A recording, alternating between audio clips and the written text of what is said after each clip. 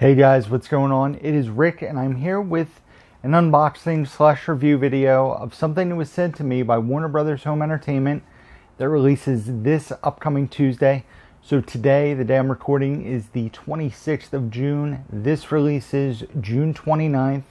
Probably will drop this video in the next day or two. So this coming Tuesday, Willy Wonka and the Chocolate Factory comes out on 4K. As you can see there, I think it is the 50th anniversary of this film. So actually kind of a cool fun fact. It's actually almost 50 years to the day. This was getting released June 29th, 2021. The original movie came out in theaters June 30th, 1971. So almost 50 years exactly. It's being re-released to 4K. So we actually watched this last night. The 4K transfer on it looks beautiful. I really like the way this looks. It seems to me more and more that when they remaster an old film, it seems to almost look better. I don't know if it's more noticeable compared to like a newer movie, but this looks absolutely beautiful on 4K. You guys can see it has this hologram slip and then the standard artwork there. And then as for the insides, we have some kind of like survey thing here on the back of the digital copy. And then the discs. The Blu-ray has candy on it, and the 4K has Willy Wonka's hat, some purple discs. So yeah, the movie looks great. They did a beautiful job transferring this. I know there are some bonus features on the Blu-ray.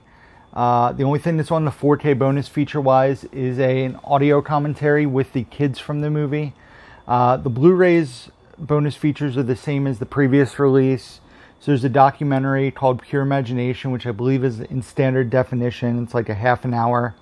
Then there's some sing-alongs, the trailer, and then a featurette to the movie. So yes, this movie just looks absolutely fantastic. The movie really holds up in my opinion. I was reading a little about Willy Wonka last night. Apparently this was kind of a flop in the box office. It cost $3 million to make. It only made $4 million in theaters. So it didn't do very well in 1971 when it was released, but it kind of had this cult status once it hit home video and TV. They were showing it on Thanksgiving for a couple years in a row. But yeah, the 4K just looks absolutely beautiful. Like I said, this will be available in stores anywhere you go, June 29th. So I highly recommend it. Like I said, the transfer looks great. I'll be getting rid of my Blu-ray, and I'm glad to add this to the collection. I know Best Buy is also going to be carrying a steelbook of this, if I'm not mistaken, which is also available on the 29th of June at Best Buy. And yeah, I mean, there's not much to say about Willy Wonka and the Chocolate Factory. If you've seen it, it's a classic family film. If you haven't seen it, why not? Gene Wilder was absolutely...